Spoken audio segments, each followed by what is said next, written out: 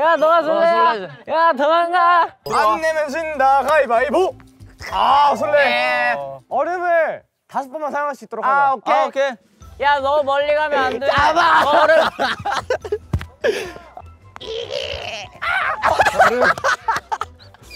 너야 땡해줘. 내가 이 사람 잡을게. 아니. 땡해줘.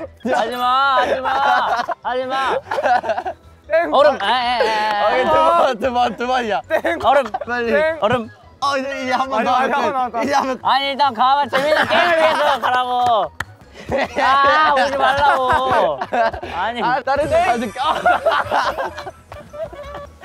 얼음. 준비형 술래. 나 얼음 없어? 형 끝났어요. 형 술래예요. 아 그래? 네 얼음. 뭐야? 외국인한테 찬스 한번 해줘. 야 그런 게 어딨어? 아니 게임 처음 해봐. 몰라. 야 나왔다. 뭐 이럴 때만 모른대. 이럴 때만. 준민이 형 술래. 와 얼음. 아이 뭐야. 잘하네. 얼음. 민지 형을 잘로 맞춰. 민재 형이다 봐. 얼음. 뭐야? 뭐야? 반장이 말했잖아. 뭐야? 반장이 뭐 이래? 반장이 뭐 이래? 진짜로 서. 우리 지금 이거 맛보기 한 거예요. 체력 다 쓰면 안 돼요. 진짜? 오케이. 저 의견이 있어요. 뭐야? 수건을 한번 돌려보는 거 어때요? 클래식 게임 아니야? 맞아요. 태국에서도 해봤어요, 많이. 이번 모른다면 안 돼? 그럼 아까는 핑계였다는 걸 스스로 인정하신 거네요. 아니야. 그럼 우리 룰 정리를 한번 할까? 오케이. 그래요. 우리 사이커스식의 수건돌리기 룰을 지금 딱 정하죠. 그래요. 맞아요. 맞아요. 원래는 이게 앉아가지고 도깨비집 저희끼리 부르자. 계속 얘기를 하거나 노래를 불러야 돼요. 그럼 진짜 도깨비집 부르자 우리끼리. 도깨비집 아카펠라 버전. 좋아요. 이렇게 가는 이기면 뭐예요? 이기면 아이스크림 먹는 거죠. 맞아요. 아이스크림 먹을 수 있거든요. 와. 여기서 잠깐. 예. 총 5명만 가능해요. 아 진짜로? 그러니까 이게 아이스크림을 이제 먼저 먹는 거잖아요, 이기면. 네. 근데 그 먼저 이기는 기준이 뭐예요? 돌아서 앉으면 이긴 거예요. 그치? 아 진짜요? 뭐야? 그러면 아니면 잡거나. 잡거나? 뭐야? 쉽네. 제대로 한번 가보죠. 좋아. 가봐.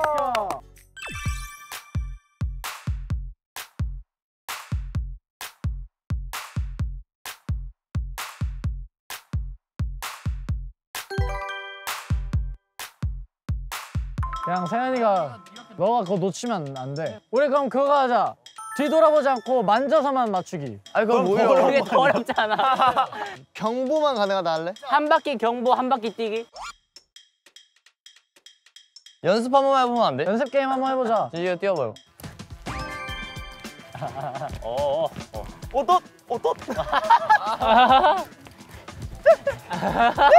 아니 한 바퀴. 아니 뛰는 폼이 너무. 야 이거 어떻게 잡아? 어떻게 잡아? 이거를. 그렇다고 왜 던져요? 오케이, 렛츠고. 준비 시. 똥똥똥똥 에이. Make Make it 지금부터 보여줄게 놀라운 트리키 눈을 뜨고 주위 들어봐 무엇이 진짜인지 골라봐 눈과 밖을 사이에 뺏기지고 몰라버려 Like it, like it, like it, like it, like it, like you, like it, like who, like who. We play like this, like it, like 뭐야, 근데 이렇게 하면 어떡해? 못 잡지. We play like this. Bounce, 유준아, 너 탈락이야. bounce, like this. 확인했어. 그러니까 만져보고도 몰라. 만져봤는데 몰라. 진식이 성공. 준비 성공. 자, 수고하세요. 내가 봤을 때 유준이는 잡을 수 있어. 유준이 또 눈치 없게 이렇게 펑 놔두고 가겠지. 땅땅땅땅 따라당 싸이커스. 땅땅땅땅 Let's go. 후가 대무. 스마무. Say from pom pom pom. 타타타타. 우라라라. 우라라라. 맨살던 얼굴은 메스코. 누구든 만나서 반응 때려봐봐 댐포. Let's dance like a miracle. Let's dance like a miracle. Let's dance like a miracle. 아 미끄러져. 성공. 아 난 뛰어도 되는 거야. 그래야지. 뭐야? 바보 아니야. 얘가 경보라고. 아니 유준이 무조건 잡지. 복수했네. 아니 방금 아니야 방금 전까지 말했는데. 태연아 제발 나한테 놔줘. 막히는 느낌이 건 마치 사이키 우지로 수원을 킬해 내떠자 포커스 준비. 야너 뛰면 안 돼. 끝이 없는 플리커 얘 뛰는 폼이 이래. 야 뭐야 야얘 좀 안 되는데? 아니 너 왜 못 뛰어? 아니 왜 안 뛰어? 야안 뛰어져 바닥이. 뭐안 뛰어? 뭐야 이거? 제대로 안 뛰어져. 막 미끄러져. 얘들아 열심히 달려. 아 맛있겠다. 아 너무 이지. 뭐 룰 한번 조정할까? 아 3바퀴로 늘려서 그럼 2바퀴 경보? 경보 2바퀴 경보. 3바퀴를 뛴다고? 레전드인데? 동반에서 다행이다. 널 그런 그러진 머리 뛰어. I don't care about a thing. 뭐야 이게? 야 너 이게 안 떼진다니까. 야 아이스크림이 한 자리밖에 안 남았어. 쌩쌩 봐. 그럼 헌터를 어떻게든 잡아야겠네. 야 지금 어떻게든 잡아야 돼 이제. 다음 노래 뭐해? 산토끼 토끼야 어디를 가느냐 깡충깡충 뛰어서 어디를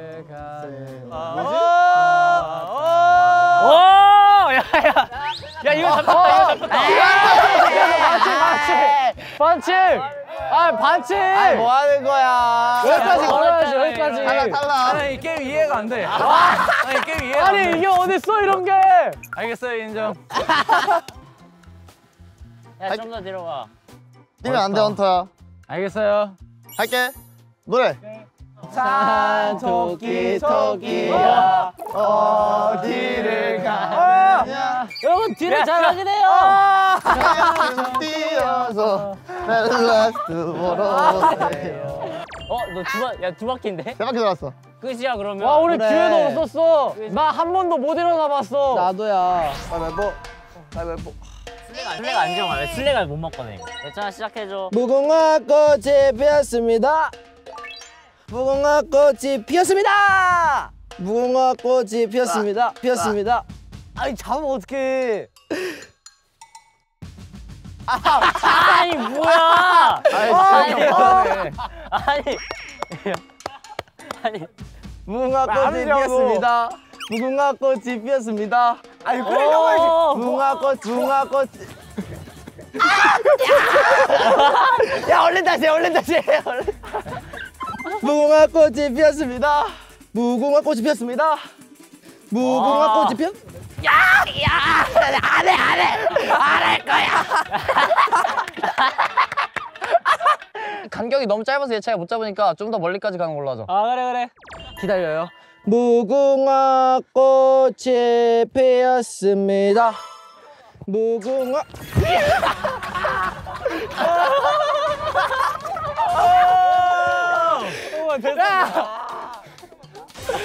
무궁화꽃이 피었습니다.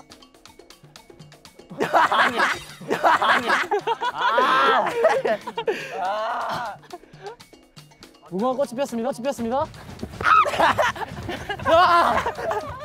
안 잡힌다니까. 게임 끝. 너 아이스크림 못 먹는다고. 나도 아이스크림. 준민이 형의 활약 덕분에 내가 먹게 되었다. 먹고 싶어? 아이스크림 먹고 싶어요? 엉덩이로 이름 쓰기 vs 애교. 엉덩이로 이름을 쓰도록 할게. 멋있는 싸이커스 현우로 가자. 그래. 좋았다. 자 멋있는 싸이커스 현우. 멋! 근데 현우야 카메라 등지면 어떡해. 앞에를 보고 엉덩이를 숙여서 해야지. 그거요. 네. 아연아 들어. 카메라를 봐 현우야 카메라를 봐. 와. 열어. 카메라를 봐야 돼 카메라. 와, 야, 큰일 났다. 야, 현우 형 이거 감당 가능해? 카메라를 카메라 봐야 돼. 현! 와 카메라 봐야지. 와.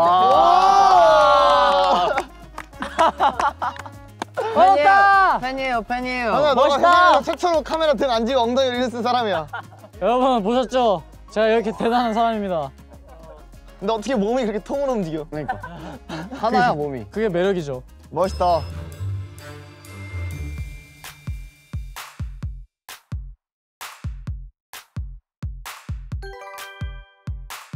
싸이커스 위. 됐다. 야 이거 불안한데. 야 이거 야 이거 불안한데. 야, 무조건 이겼어. 저거 바꿔줘요. 밸런스 레전드야.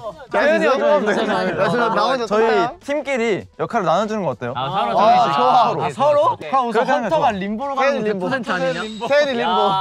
헌터세요? 정말. 그래 헌터세요 림보? 오케이. 유준이 콩. 그렇다. 나 젓가락질 못하는데. 현우 젓가락 잘 못해. 아 그래 그럼 현우콩. 현우랑 유준이 콩. 공개를 일단 정해야 돼. 나머지 공기 다 잘해 근데. 맞아 우리 여기서 공기 다 잘하는. 준민이 형 못해. 준민이 형 아니면 유준이 못해. 그럼 준미 형 보내자. 그래. 유준이 있으니까. 그래. 수미 공기 어때? 맞네, 수미 형 손이 작아져. 면적이 좁아가지고. 그냥 오히려 두꺼우면 잘 올라가요. 오케이. 돌릴 때가 이렇게 활을 만들어. 민지 형 과자로 보내고. 과자. 나 콩이야? 아니야. 정훈이야. 정훈이야, 정이야.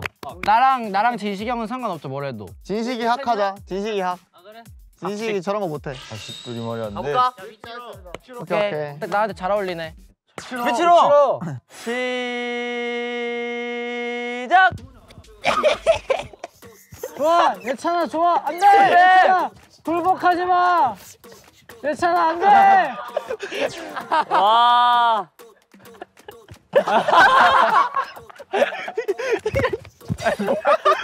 둘이 싸우지 마. 저건 그냥 싸움이잖아. 야 민지야 저 반쪽 네가 먹어버려. 내가 왜 먹어?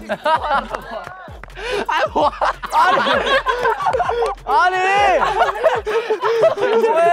이게 뭐야? 뭐 하는 거야?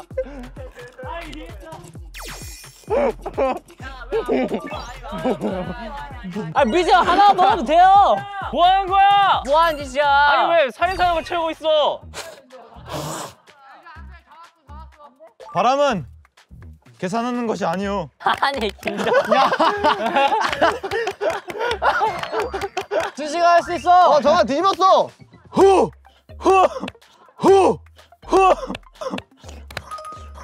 예! 준식아 안 돼. 야 이거 안 돼. 나 젓가락질 못하는. 야 왜 긴 걸 잡아? 젓가락 작은 게 편해. 아니 잡았어. 뭐 하는 거야? 이제 안 돼. 잡았어. 안 돼? 아니 돼. 잡았어. 됐어. 이거 맞아? 아 또 참혹한 룰 파괴 현장. 유준아 밀어버려 옆으로. 애기야 잡기 내려라. 유준아 젓가락 부러뜨려. 야야야야. 잡았네. 괜찮아. 6개. 10개.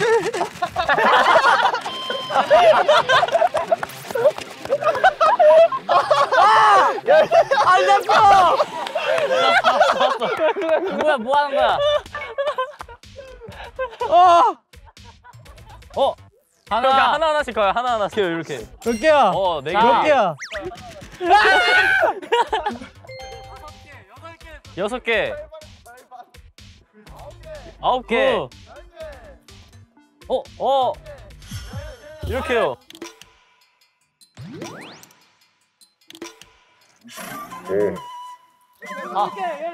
몇 개 하는 거야? 16개. 됐어. 16개. 나이스. 가자. 수민아 가자. 오케이 4개. 4개. 오케이 실패. 2개. 준민아 시간 없다.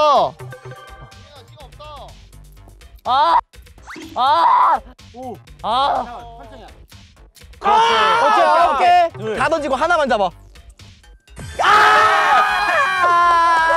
빨리 해. 괜찮아. 몇 개 했어 여기? 5개. 4개. 뭐야. 자. 3, 오케이. 5. 4, 좋아. 7. 릴렉스. 7. 오케이, 3개. 좋아.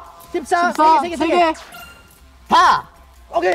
하나, 2개. 다 떨어뜨려. 다 2개 떨어뜨려. 할 수 있을 것 같아. 2개 할 수 있어. 오케이. 2개 할 수 있어. 와!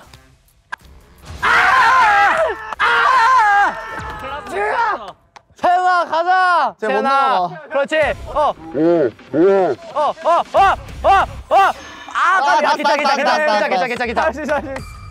괜찮아. 됐어. 그대로 나가. 한 개. 야 준빈아! 준빈아 정신 똑바로 차려라!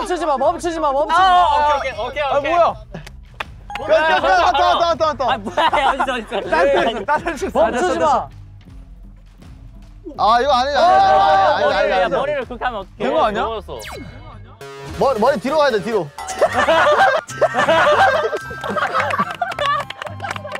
뭐야 이거. 세나 할 수 있어. 아, 에이 민주. 아, 에이 민주. 괜찮아. 예! 아니야. 그런 게 어딨어?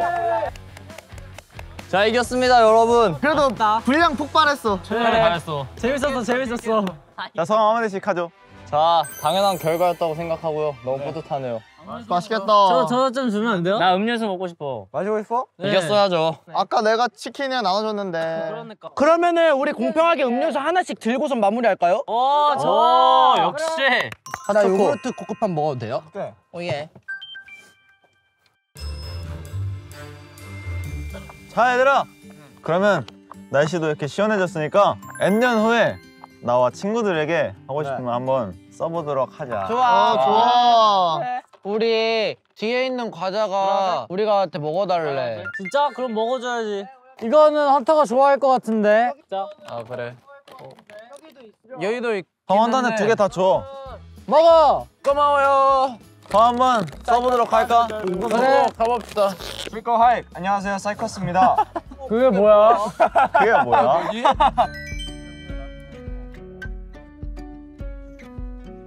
오늘 진짜 행복했어.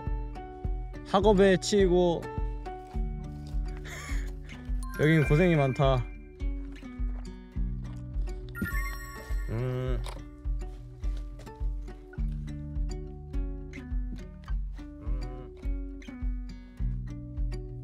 다들 조용하네. 우리 이런 거 쓰는 거 진심이잖아. 맞지? 약간 점점 진지해져. 처음에 약간 장난식으로 갑자기 막 쓰다가 하다가 눈물 흘리는 거 아니야? 나 갑자기 갑자기 올 것 같아. 얼마 안 돼. 7살의 진식은 안 울어. 야 하늘 진짜 예쁜데? 아래까지 안 내려가. 헐해. 진짜 이거 소문자세. 영어 못하는구나. 뭐였어? 다 썼어?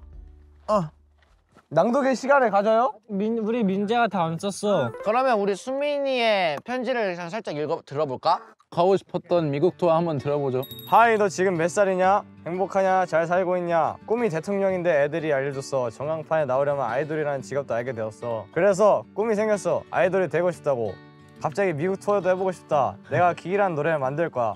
전광판에 꼭 나와라, 수민아. 잘 썼다. 멋있다. 귀엽네. 그 기기랑 노래 왠지 좋을 것 같아. 응원할게. 고마워. 내가 알림장을 잠깐 다시 봤거든? 지금 가장 소중한 물건 한 개 챙겨오라 했어. 맞아. 가져왔지. 어제 엄마랑 준비했어. 그러면 현우부터 한번 보여드려볼까? 나 준비해왔지. 이게 뭘까요? 첫 피크. 네, 첫 피크. 인상 깊지. 네. 최근에는 다른 피크를 좀 더 많이 쓰긴 하는데 지금 기타를 샀을 때 처음 같이 온 피크. 와우. 지금 기타 산지 한 2년 조금 넘어가니까. 꽤 됐네. 네. 진짜 잃어버리기 쉽게 생겼는데 잘 챙기네요 물건을. 그러니까 2년 동안 저 작은 걸 어떻게 하냐. 잘 넣어뒀어. 죠 자, 다음. 세연이. 저는 처음으로 이제 연습생을 시작할 때 샀던 신발이에요. 그래서 이제 저게 처음으로 시작할 때 산 거야? 맞아요. 아직도 있어? 근데 생각보다 깨끗하죠. 사이즈가 몇이야? 70? 중학교 때 70이었어? 와, 말도 안 돼. 그 연습복, 연습화 이거는 그 연습생한테 진짜 필수잖아. 진짜 소중한 바지도 있었는데 그거 너무 많이 찢어서 버렸어요. 그럼 다음, 예찬이. 저는요 저희 홍중 선배님께서 주신 목걸이에요. 오. 기억나요? 저희 래퍼라인끼리 자작곡을 한 월평날이었어요. 그 월평날 빌려주셨던 거예요. 그래서 딱 이제 드리려고 싹 이렇게 드렸는데 갑자기 너가 더 잘 어울린다 이러면서 주셨어요. 그에게 주어진 합격 목걸이. 참선배. 최고의 선배님. 낭만. 네, 저는요 노트북 케이스인데요. 우와. 원래는 검은색이거든요. 그래서 제가 처음 노트북을 샀을 때 케이스도 필요한데 케이스가 검은색이어서 네. 별로 안 예쁘다 해서 그린 노트북 케이스입니다. 와, 직접 그린 거야? 작사를 하고 그리고 아이디어 뱅크가 많아야 되기 때문에 동상을 얘로 그렸습니다. 맞아요. 진짜 의미 있다. 잘했다. 감사합니다. 어떻게?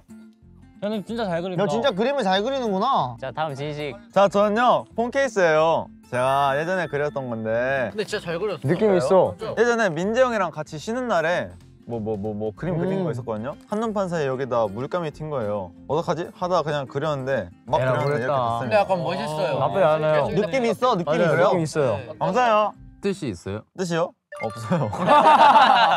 저는 연습 있지. 추억이죠. 모두가 이제 연습생 생활하면서 퇴근하기 전에 꼭 일지를 쓰라고 하셨잖아요, 매니저님께서. 맞아요. 여기에 처음 들어갔을 때부터 썼었는데 이렇게 다시 보니까 완전 울컥했어요. 나 저 카테고리 기억나. 오늘의 플레이리스트. 오늘의 질문. 오늘의 유머도 있잖아. 오늘의 소감 이것도 있고. 나 그래서 맨날 출근 5분 전에 썼어. 근데 지금 생각해보니까 다 이제 다 피가 되고 살이 된 거예요. 그냥 다 추억이야 진짜. 나 일찍 쓸 때나 오늘은 몇 시에 출근해서 제육볶음을 먹었고 아침, 점심, 저녁 다 적었어. 맞아. 어떻게든 길게 채우려고. 진짜 맞아. 자, 저도 이제 추억이 굉장히 많이 담겨있는 물건인데요. 이게 뭐냐면은 저희 미국 연수기 때 그 그림 일기 아시나요? 네. 뭐야 이거? 진짜? 뭐야 초코바 아니야 초코바? 이게 뭔지 아세요? 이게 뭐야? 이때 그 에이트 선배님께서 저희 숙소 오셔가지고 막 저희 막 발 닦으러 손 닦으러 그때 막 맞아. 예, 이런 것들이 있습니다. 저는요. 이거 아닌데? 케이크 플라트 2. 네, 케이크 플라즈 2 시절에 더 플레이어 네. 했을 때 이거 몇 개 없는 거거든요. 그쵸. 한정판이에요. 맞아요. 진짜 구하기 어려워요 이거. 팔고 있어요? 맞아요. 데뷔하고 한 좀 몇 년 지나고 나서 보면 되게 신기할 것 같아서 저는 이걸 소중한 물건으로 했습니다. 첫 포카 소중하죠. 맞아. 그러니까. 아, 근데 이거 보니까 그새 또 컸네. 원래 애기들은 빨리빨리 커. 다음 민재 형. 자 저는 저희 케이크 펠라즈 첫 단체곡 긱 제 가이드가 담겨있는 USB입니다. 이거 우리 처음 들었을 때 막 맞아요. 대박이었잖아. 21년 1월 27일 첫 초안이 나왔고 그 첫 초안 그대로 그냥 담아있는 파일이에요. 그리고 이게 또 처음이랑 느낌이 많이 달라지지 않았어요? 이것도 사실 그 홍준 선배님이 너네 단체곡으로 살려보면 괜찮지 않겠냐. 그래서 그걸로 시작해가지고 이제 미국 연수기 때 너의 자작곡으로 한번 가보자 해가지고 이 그 후보에 들어갔죠. 와 완전 멋있다. 빌드업이 완전 몇 년 전부터 된 거네요 그럼. 맞아. 나 회사 처음 들어왔을 때도 민재 형이 저 곡을 작업하고 있었어. 맞아. 한창 막 디벨롭하고 있었어. 네. 소중합니다. 자, 나는 내가 성인이 되고 나서 처음으로 받은 생일 편지야. 누가 써줬어요? 누가 써줬냐고?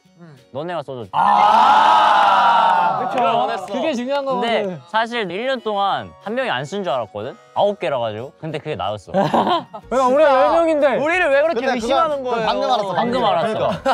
근데 아마 저 때가 제가 또 들어온 지 그렇게 오래 안 됐을 때라 준민이 형이 좀 어색할 때예요. 맞아. 그 말도 별로 못하고 약간. 준민이 형이 저한테 대놓고 나 얘랑 어색해서 편의점 같이 못 가겠어라고 했던 게 전 아직도 기억나요. 너무하다! 맞아. 기억나. 완전 그치? 뭐라는 거야? 진짜 있어서. 진짜 있었어. 그래, 미안하다. 근데 이제 친해졌으면 됐지. 그래요. 좋았습니다. 자 마지막으로 뭐죠? 짜잔. 오 버킷리스트. 버킷리스트 뭔지 알아요? 버킷리스트 뭔지 알죠? 버킷리스트. 저는요 신인상 타기. 마마무대 서기. 빌보드 차트 진입. 자, 저는 마지막에 소개하도록 할게요. 야, 정말 너무 감동적인데? 싸이커스 첫 단독 콘서트 하기. 와. 7년 뒤에 10명이 함께 여기 와서 타임캡슐 열기. 10명 다 행복하기. 제일 중요한 거 다 건강하기. 건강하게 활동하면서 힘내갖고 멜론 1등하기. 오, 멜론 1등. 쉽지 않지. 즐겁게 살기. 좋아. 자, 저는 이제 10명 다 쭉 함께 있기. 정훈이가 감동적이야. 진짜 잘 적었다. 맞아. 이렇게 잘 썼으니까 이건 내가 선생님한테 따로 잘 전자를 놓을게. 오케이. 몇 년 뒤까지 꼭 친하게 지내서 좋아. 타임캡슐 꼭 열어보자. 좋아. 우리가 어떻게 변했을지 어떻게 알아? 맞아. 같이. 궁금하지 않아? 맞아, 궁금해. 궁금해. 수민이가 파이팅 구호 외쳐줘. 블루투스. 싸이커스.